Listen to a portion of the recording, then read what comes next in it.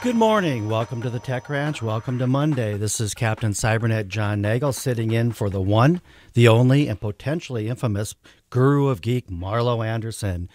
Joining me today in studio is another individual who not only remembers what a 5 1/4-inch floppy is, but actually used them, and my co-host today, the tech geezer, Jim Walsh.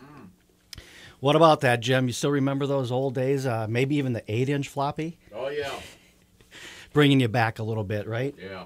So we have a jam-packed lineup here today. Not only that, we have our studio full of some pretty important guests today. Joining us today will be Justin Glauser from the North Dakota Automated Vehicle Collaborative, Jerry Ketterling, a certified information security specialist with Cybernet Security LLC, and calling in a little bit or later this morning will be Claude Brooks to talk about the best apps for parents and their kids. So let's kick this off here with Justin Glauser from the North Dakota Automated Vehicle Collaborative. Welcome, Justin. Good morning. Thank you. Good morning. Say, we want to talk a little bit today about this wonderful event that occurred last week called the AC 1.0 Roundtable Discussion and Social. Can you fill us in a little bit on what happened last week at the University of Mary? Yes, last week we put together a small little summit of sorts out at the University of Mary on the 23rd.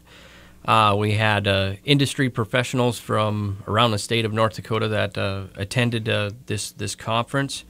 It was a very detailed conference. We touched on areas of transportation, ag and manufacturing, construction, mining and energy, education, cybersecurity, and infrastructure as it pertains to autonomous systems, whether that's unmanned ground systems or unmanned aerial systems. Sounds like an interesting day. Did you have a significant amount of people there? Yeah, we had 35 to 40 industry professionals that we sought out and specifically invited to come to this event to discuss the challenges that they're facing in their industry as it pertains to autonomous systems, and then ultimately networking and what business opportunities can we develop as if we start coming together and start talking about this technology and work in North Dakota, capitalize on it. So this was a little bit different approach, I hear, that was taken. Instead of, bringing the government in and state, local, federal, and them telling us what we need as business people, this was an opportunity for business people to get together, talk about their visions, their needs, to actually start to automate, whether that's on the factory floor, vehicles, or in the air. Is that correct? Yeah, that's absolutely correct. We had some bullet points that we wanted to touch on in those specific areas that I mentioned earlier. But at the end of the day, we wanted to hear from our industry professionals that were sitting in the room. It wasn't so much about us going up and lecturing, per se, about what we think the challenges are. We wanted to hear from the industry what their challenges really are and what can we do to help them. Well, what were some of the challenges that they were talking about for them to move into this automated vehicle space or automated aerial space? Well, one of the big challenges is going to be, as with any change, is regulation, and how do we do that in a smart and sensible manner that's safe and it's efficient. In the transportation sector, a huge thing, probably heard it on this show before, is hours of service for drivers. They can only be on so many hours a day and have to shut down.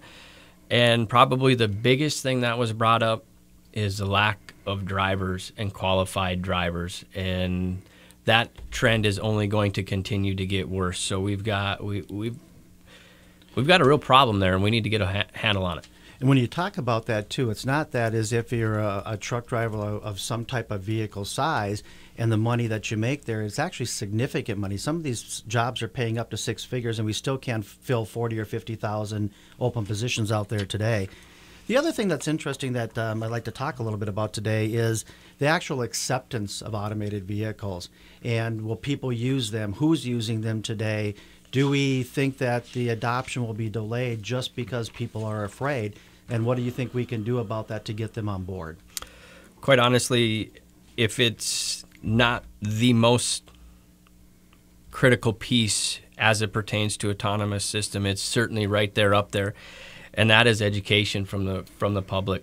sector about the capabilities of this technology, what it can do and what it can't do. That it is absolutely going to be critical for it, because I mean, Reuters just came out yesterday with a poll and says that 2/3 of the general public are not comfortable with this technology to ride in an autonomous bus or an autonomous vehicle or an autonomous truck, or be integrating with those systems, because it's not going to be, all of a sudden one day just everything's going to be autonomous. I mean, there's going to be a transition phase where we're still going to be behind the wheel as a human actually controlling that vehicle and integrating with these autonomous systems. So when we talk about autonomy, there's different levels of it. To help the audience understand a little bit about what we're talking about here, I think it was Doosan and a gentleman from Doosan Bobcat that actually put it in plain English for us. Could you talk a little bit about that? Yeah, he had a very, very interesting way of looking at it, and it simplifies it very well, I believe. You've got feet off, hands off, eyes off, and mind off are your levels of thinking in autonomy. Feet off is pretty basic. We all have that today with cruise control and that sort of stuff. Hands off, there's some of that depending on what type of automobile. Like Cadillac's got it. If you've got park assist where you can take your hands off the wheel and it'll actually park the vehicle, that would be that. Now eyes off, that's totally different. That could be where you're responding to an email message or whatever, and the car continues to drive itself down the road, but you are still somewhat engaged in the driving activity. Now, mind off is you could be working on your spreadsheet for your next financial presentation on your way to Fargo, and you are completely disengaged from the driving activity. Yeah, that's where the production piece the productivity piece and efficiency piece comes into play. That'll be a little bit of a journey till we get there. The last thing I wanted to talk about here a little bit today is they're talking about bringing an autonomous bus here to Bismarck, North Dakota. And I know that the mayor has been involved. I'm sure the governor will be, and hopefully the city commission will get on board and we'll find the right funding for it here in Bismarck, North Dakota. And the general public will get a chance to experience this live in real time and hopefully help them overcome their fears here a little bit. Last but not least here, just to give you an idea how far this technology could go, Ford has recently patented the autonomous police car, John. Yeah, so we talk Are we about ready for the RoboCop? Yeah, so RoboCop is starting to become reality here, and then we'll so stay tuned for everything autonomous coming at you.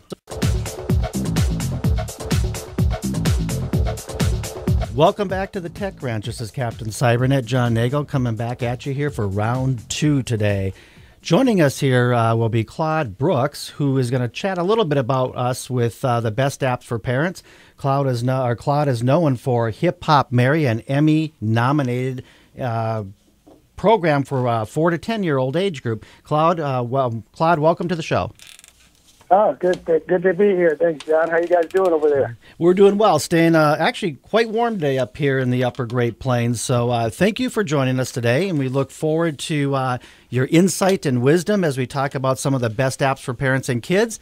And with that, could you tell us a little bit, first of all, about yourself and Hip Hop Harry, and then we'll get right into the apps for parents and kids.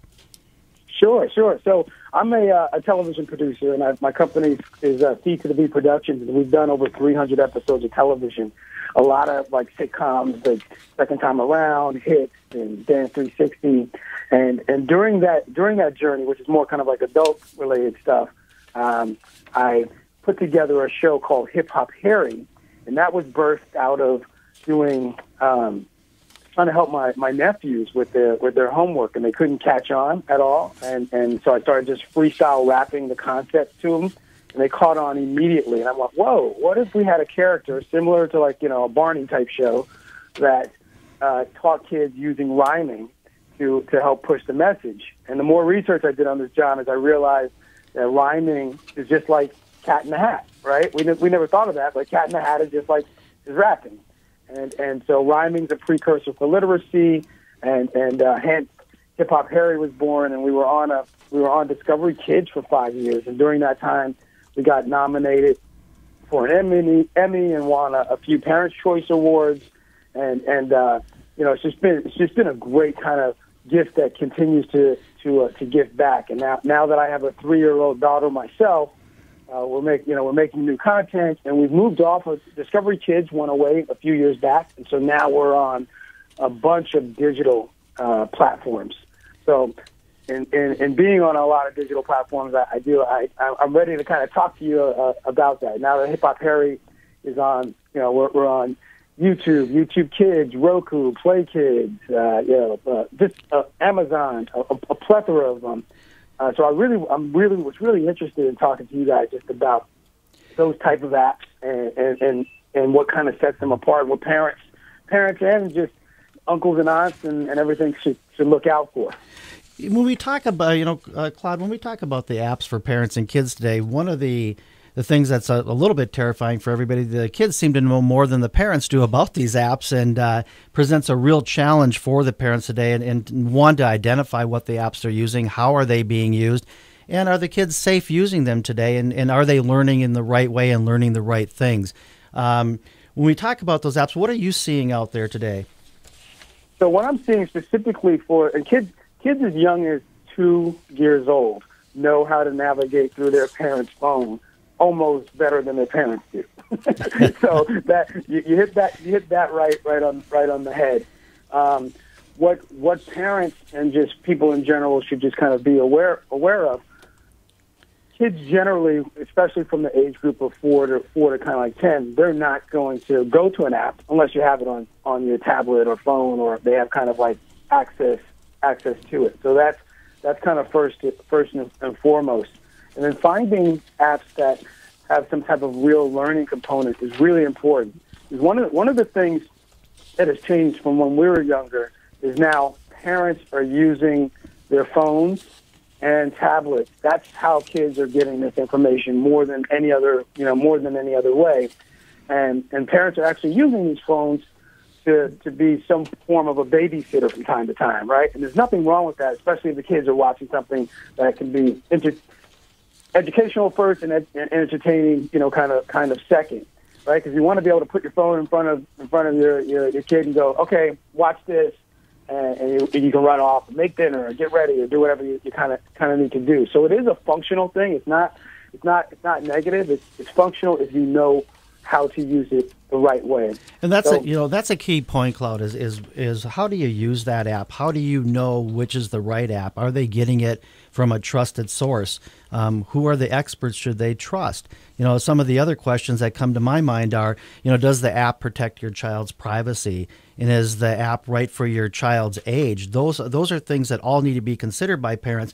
But out there in these wild, wild west app stores, the kids can download pretty much anything they want at any time they want without even the parents even knowing they've done that. So, what are some of the things that parents can do to make sure their children are using the right apps and using them the right way?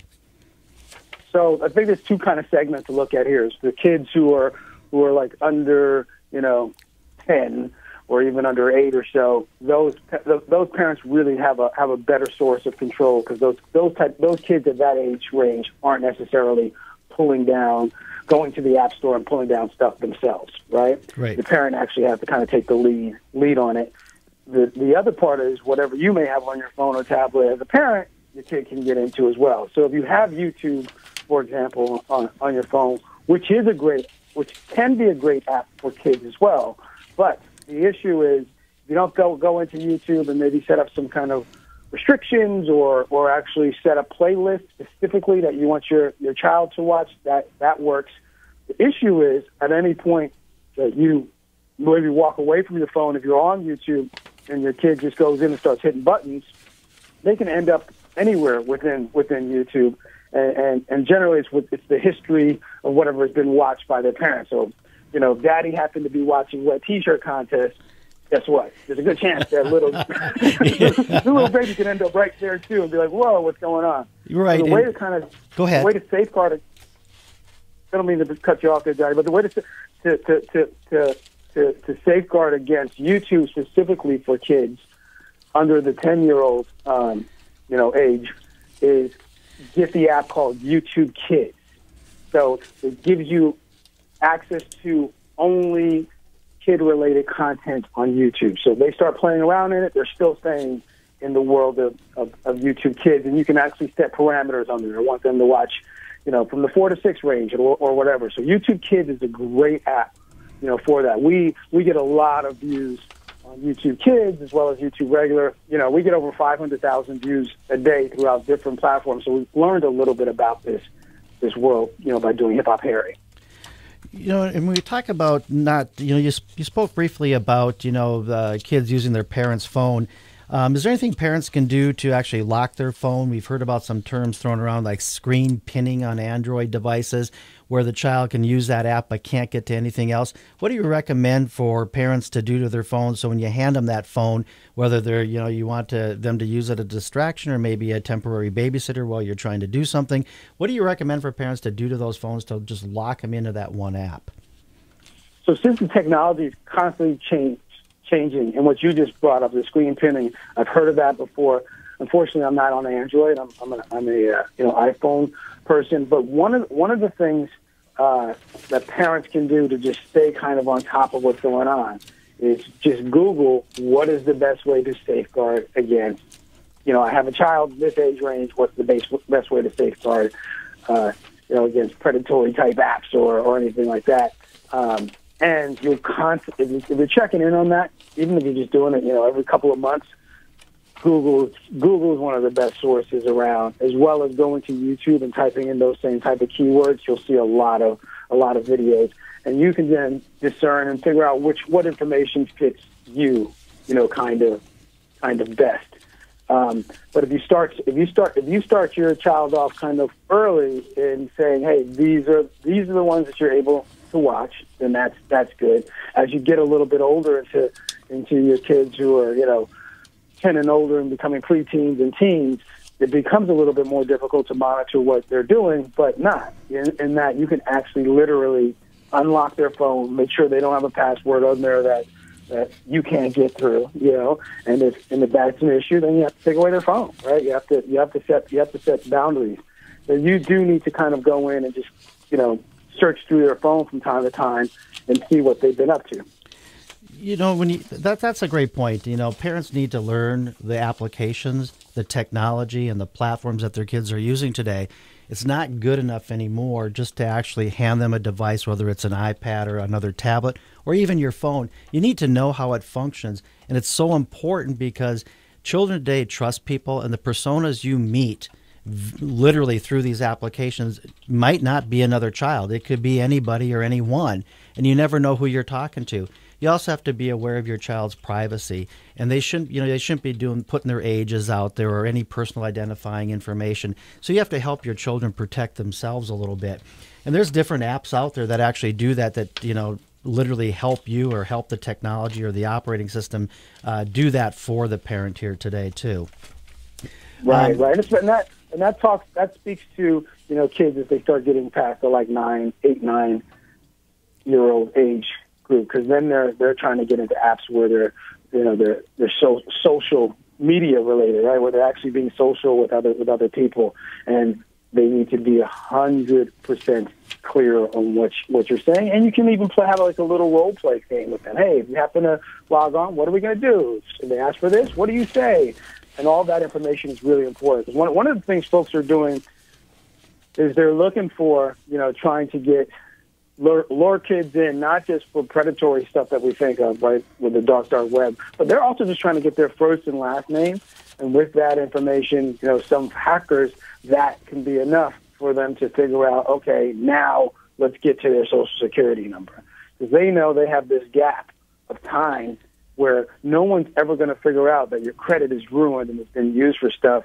You got to, when you take it from a 10-year-old, you have about 7 years before that would ever even pop up. By then, it's completely done. Exactly. So that's really kind of important to say, hey, don't ever give your complete name out, or maybe even come up with a nickname that you use on if you are allowing them to go to social sites. Yes, and the other key thing, too, you got to watch out there for parents today is you literally have to watch out for the apps that look free and they're not, and children are actually able to buy things or purchase items. You could run one heck of a bill up for your parents and their cell phone bill, so we want to stay aware of that. Claude Brooks, thank you from Hip Hop Harry for joining us today on the Tech Ranch. Have a great day. Welcome back to round 3 of the Tech Ranch. This is Captain Cybernet John Nagel coming back at you here. We've got a fascinating topic for our audiences today, and it's one that I think is very confusing for the majority of people out there, including those that are experts. We're going to be talking about cryptocurrency or digital currency. Crypto meaning digital encryption, and currency meaning a system of money. And joining me for this conversation will be Jerry Ketterling, a cybersecurity expert with Cybernet Security. Welcome, Jerry. What, John, I don't get a name? No name, it's no moniker Monday today, so no moniker Monday. We'll have to work on that, John. I think I need a name, Captain Crypto or something like that. Well, let's just go with that for now, but All remember, right. No moniker Monday today. So when we talk about cryptocurrency or digital currency, people have the perception it really kind of started with Bitcoin. Everybody talks about Bitcoin. But the history of crypto really began, in about the mid or early 1990s. And there was a group of people out there, and for some reason, when we talk about to the techies or everything starts out, in Haight-Ashbury in the 60s, this was really a San Francisco-based, group of people called the cypherpunks. Cypherpunks, yeah. Yep, cypherpunks. And just for you out there, some of those people actually included, Phil Zimmerman, Hal Finning, the guys that founded PGP, Satoshi Nakamoto, who was the founder of Bitcoin, and one that everybody knows that was part of that early group was Julian Assange, the founder of WikiLeaks. So when we talk about cryptocurrency here, it actually did take and have its founding days in the mid-'90s, and actually would have really taken off, I think, if it wouldn't have been for a couple hiccups there when DigiCash was going to be picked up by Deutsche Bank, but for some reason it just didn't quite make it, whether it was regulation or people didn't understand what it was. But we can fast forward a little bit here, and Jerry, this is where we really want to spend our time, is really around on Bitcoin. And Bitcoin itself really launched, January 2009, sometime in that time frame? Yeah, Bitcoin got its official launch in 2009. However, it all started with a white paper that was issued in 2008. And in that white paper, the author of the white paper actually laid out the concept of Bitcoin, and from there it just kind of grew. And it was 2009 when they actually launched. Now, so what's interesting, right, about digital currency when you talk about it in cryptocurrency is the launch of this paper and the launch of Bitcoin seemed to coincide a little bit with the downfall of Lehman Brothers, too. I mean, just talk about irony there. It was not irony, as a matter of fact. The entire concept of cryptocurrency was really a reaction by the technology groups to essentially add stability to the chaos that our current geopolitical and financial systems and banking systems are offering us worldwide. For example, banks typically fail on a cycle. And on that cycle, during that failure, government rushes in, props up the banks, passes on the money through quantitative easing, investment easing, and that's passed on to us as inflation. And that hyperinflation is where you really can understand the value of cryptocurrency. You talk about developing nations where you have this hyperinflation where a buck is really like worth $1 trillion bill, which doesn't buy you really anything. And Bitcoin or the crypto coins out there actually help stabilize that whole environment. That's correct. You may look at countries like Venezuela right now. Venezuela's current projected inflation rate is in 4 digits. Yeah, that's pretty staggering when you think about that. I can't even imagine what that must be like. Yeah, I can't imagine what the interest rates We haven't would be. seen inflation in our country past about 2.5%, 4% for a long time. Yeah, can you imagine back in the days when we had 15 and 19% home loans? It just is unfathomable. I do remember the 15% home loans, and perhaps we'll see those come back if we follow the route that Venezuela went down, which, oddly enough, did start with quantitative easing.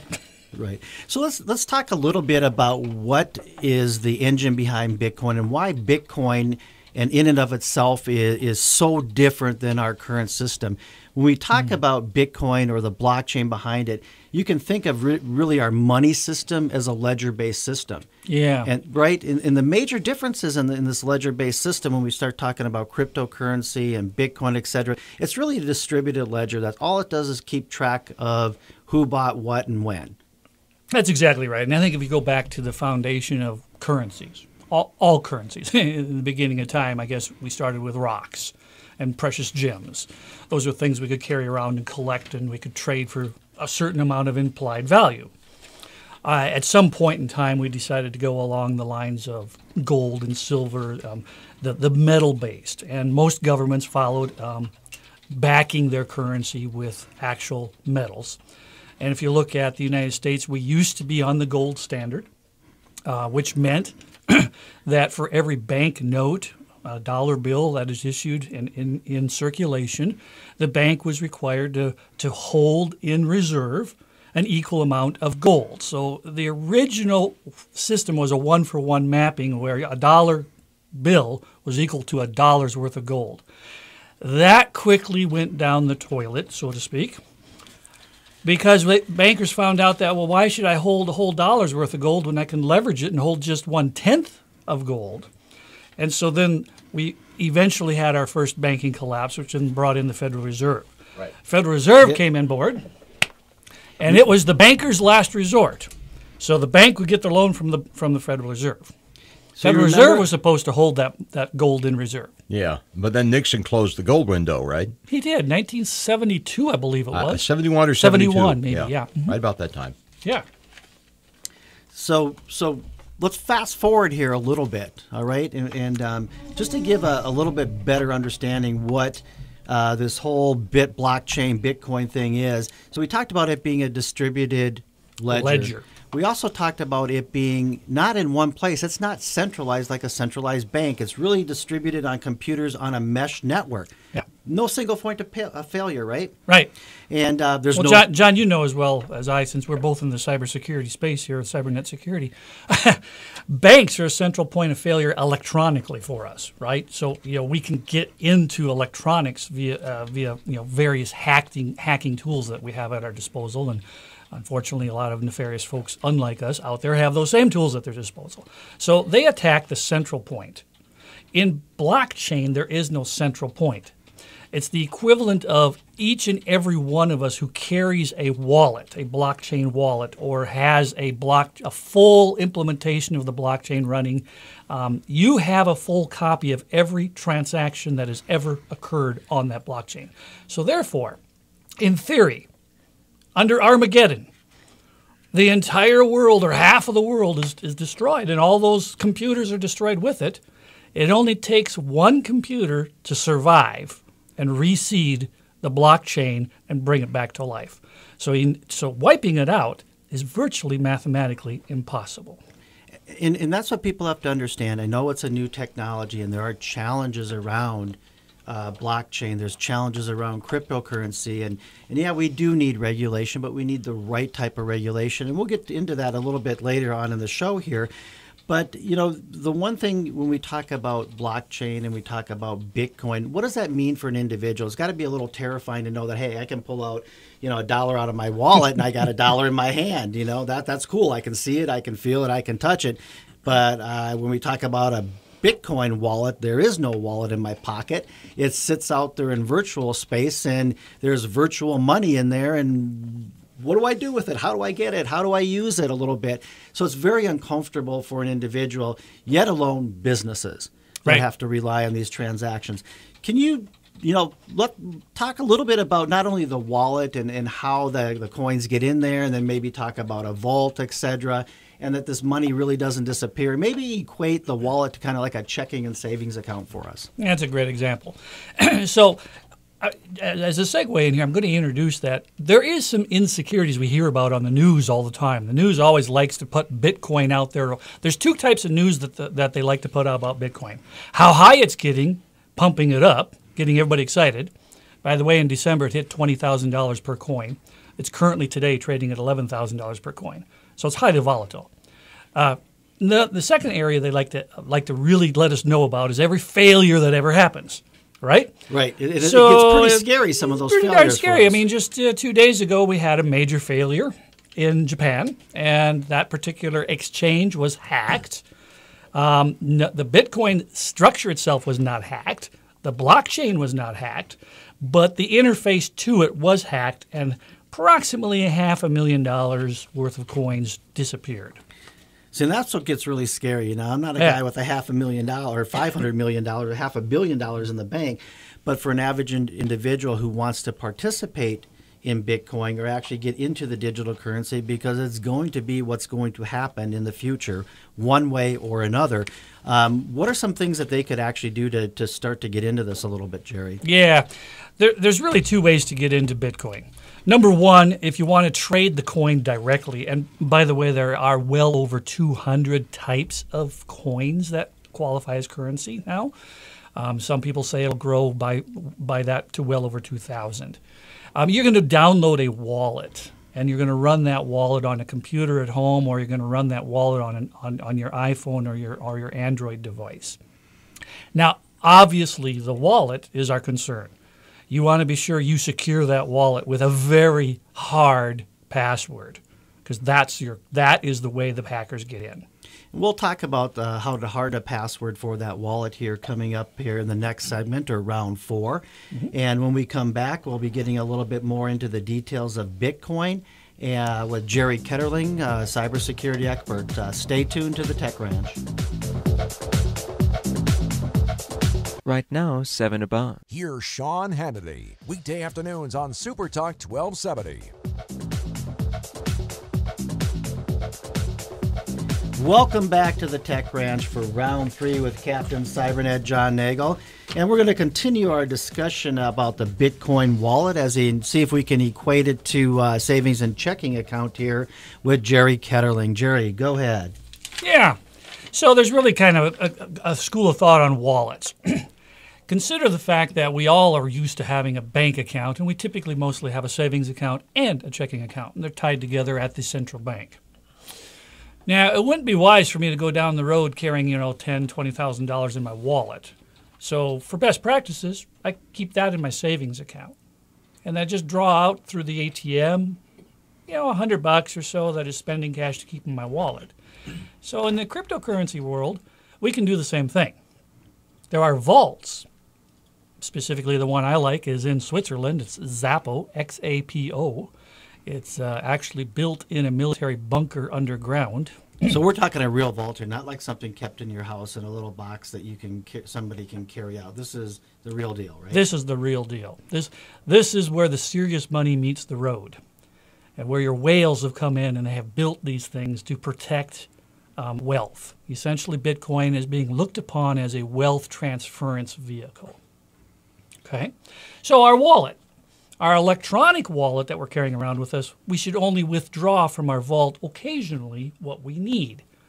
Is that not how we use an ATM today? Yeah, or transfer money from savings to checking, right, to pay a few bills and have a little bit of cash with us. Exactly. Speaking of ATMs, if you want to invest in Bitcoin, that's another way you can do it. There are ATM machines, especially on the West Coast, that you can use to actually buy Bitcoin on the fly right then and there with your bank card. That's an interesting topic. We'll take a little left-hand turn here for everybody out there. Where can you use Bitcoin? Is it something I can actually use? I know there had been a show where somebody went out there and they filmed it, and the guy went and lived on Bitcoin for 30 days. He found it possible, but a little bit challenging and difficult. So where are some of the places you could actually use Bitcoin today? I mean, I know there's some restaurants. I know there's some ATMs out there and a few other places, but it's not really widely distributed for a regular person's use today. Is that sound okay? Yeah, well, that depends on what country you live in. Now, if you were living in Japan, Japan has passed a law that Bitcoin is considered a Japanese currency now. And so some companies are now paying their employees a percentage of their salary in cash and in Bitcoin. Yeah, I'm not so sure I would like that. I don't think it would go over too well here in the States when you talk about a fluctuating paycheck. I mean, it fluctuates based on the hours we work maybe or our raises, but to fluctuate the way Bitcoin does today, I get paid $100. Tomorrow it's worth $200. The next day it's worth $50. Very good point. Now, I think that's our return on investment structure in the United States is based on a 3 to 5 year ROI. The return in most Asian companies is what? 7 to 10. So they look at things with a long term. We tend to look at things in the short term. And I see this daily on the financial trade markets. Yeah, but when you think about that too, right? We see it in the financial trade markets. That's the Wall Street guys. You know, those are the guys that control all the money flow, or the central banks, et cetera. We can talk about that. But for the average consumer, I know there's $5 in my wallet. I got $5. I can touch it, see it, and feel it, right? Yeah. So I don't have to worry about it going up and down or long term. The $5 might not be in my wallet long term, but at least I know it's $5 in my wallet. Well, you didn't lose that Bitcoin. Its value may have gone down, just like the dollar value can fluctuate too. It may go down. You didn't lose the dollar, but the value and the buying power of it might change on a daily basis. So what we're really talking about is the propensity of Bitcoin's value to fluctuate more than the dollar. Okay, over time that'll be worked out. That is going to stabilize, and they actually just started adding to Bitcoin electronic trading on the New York Stock Exchange, including the futures market. Both of these are tools to stabilize that coin value. Now, I want to come back and answer your question about where can I use Bitcoin. Let's not be a pound foolish here on this. The very first transaction of Bitcoin that was executed was the purchase of 2 pizzas. That gentleman who made that transaction in, by the way, 2010, if he would have kept those Bitcoins, that transaction cost him today, based on today's dollar, $100 million. So being short-term, looking for that pizza, cost him a lot. Must have been a pretty tasty pizza. I hope so. Some other places you can buy it today. Expedia accepts Bitcoin. Cheap Air will accept Bitcoin. Overstock.com. QuickBooks, which is Intuit. Montessori schools, you can pay for your education with that. Several colleges are also accepting it now. Shopify. There's actually literally hundreds and hundreds of companies that are accepting it. We just don't hear about it yet, kind of in the United States. But in Asia, it's all over the place. So that might be a good segue point here. We talk about acceptance, but we also want to talk about the underpinning technologies of Bitcoin, which is really blockchain, and the explosive growth and use of blockchain that actually will define how successful it is, how safe it is. And it's not just for digital currency. You can sign contracts, you can trade securities or secure securities with the transactions, etc. So when we talk about blockchain, the underpinnings or the technologies to Bitcoin and the use of blockchain, it's going to be an epic disruption when we start talking about technology that we're going to have to deal with, and more importantly, businesses are going to have to deal with in the very near future. This isn't 3 or 4 years away. This is like now, or maybe even now. It's happening right now. So when you talk about some of those companies using, I know Starbucks is on it already. I know IBM's on it already. And the funny thing about this is all the banks and bankers and trading and security houses, Goldman Sachs, JP Morgan and the like, Wells Fargo, they all are building blockchain infrastructures today. Yeah, it's a Me Too attitude right now. I mean, Satoshi put this thing out there, and it went wild. It's been so successful that now everybody wants a piece of it. That's why we have Ethereum, Litecoin, Bitcoin Gold. There's, like I said, there's well over 200 of these. But by the way, when you look at who's the king coin here, by market value, it's clearly Bitcoin. And by all indications, Bitcoin will probably be the surviving technology because all of these others are derivations that are focusing on speed of transaction. But if you're looking at monetization of wealth, you're not really too concerned about speed of transaction. So let's talk a little bit more about the blockchain technology itself and why it is so disruptive, and more importantly, why it's going to be a vehicle for transactions of multitude of types going forward in the future, and that future is today. So could you let us know and explain a little bit about how blockchain works? The simplest way I can say and put this is this. There is no third party, no bank, no government, no central agency involved in this transaction. If you and I agree to exchange a coin for a service, that transaction happens between you and I directly. There is no man in the middle, no transaction fee, no movement fee that is occurring during this time. So nobody can really stop us from doing that either. Nobody can come in through regulation and say, you can't pay me for that service. Of course I can. Now, think about that across borders. What does that mean to things like TransUnion, Transamerica, where we're looking at Western Union type transaction fees? It's going to be very disruptive for those businesses because you ship $100 overseas today, it probably costs you $10 to do it, and $90 gets there. If you do it with Bitcoin or the blockchain technology, it all gets there. But there are some challenges with blockchain too, and I know there's some improvements coming. You know, when you transfer with Western Union, you literally they can handle hundreds and maybe even thousands of transactions a second, where blockchain today takes a little bit longer to set that up. And I know that that when you talk about it, there's Lightning, which is the latest version coming for blockchain. But we'll talk about it in a little bit of different terms. If you want to get a Bitcoin today. Today. If I want to get one, I can't just go get it today if I've never had one today. I literally need to go through a setup process to get that. Can you talk a little bit about that, Jerry, and let the audience know how you would go about obtaining a Bitcoin if you've never ever had one? Well, like I said, I already pointed out that some of the ATMs are already bought into this, and you can do it right there on the fly. But you have to have a wallet set up to accept that Bitcoin at that point in time. So the first thing you're going to want to do is establish a wallet and a relationship with an exchange. There are over 45 different exchanges that you can select from. Once you lock in on that exchange, you have that wallet, you literally can, as simply as option A, fund them with a credit card, fund them with a transaction of money. And that is automatically converted into a Bitcoin. Now, you're wondering about the settlement time of how long it takes to create this Bitcoin. Actually, the Bitcoin settlement time is by far faster than what the news media has made you believe. There's actually statistics show that it will not meet what a credit card agency is running, but it'll certainly meet what we're talking about here is wealth transfer. Are you willing to wait a couple of minutes for a wealth transfer? Yep. I'm probably not willing to wait a couple of minutes for buying a shoe or buying a pizza. Exactly. Right? So that's why we have these off-chain exchanges that have been set up. Off-chain exchanges are the man-in-the-middle kind of concept, but there's so many of them that they're all running blockchain in between. So as we start to wrap up our discussion around Bitcoin here and blockchain and all this new technology that's going to be disrupting our life, we want to talk just a moment, too, that when we talk about Bitcoin or cryptocurrencies, it's what's used in ransomware, typically, and that's because it's anonymous. Nobody knows who it is and who's transacting it. And although it be one of the positives of Bitcoin and blockchain, it's also being used on the negative side there a little bit, too. Well, I think that goes without saying. Any form of currency can be used for nefarious purposes. If anything, I guess blockchain made it easier for the nefarious. It did. I mean, an ATM can be used for nefarious purposes, right? Go up, take $400 out, and give it to the local drug dealer on the street, or somebody selling something on the gray market. Correct. And in ransomware today, the number one ransomware is healthcare. You got it.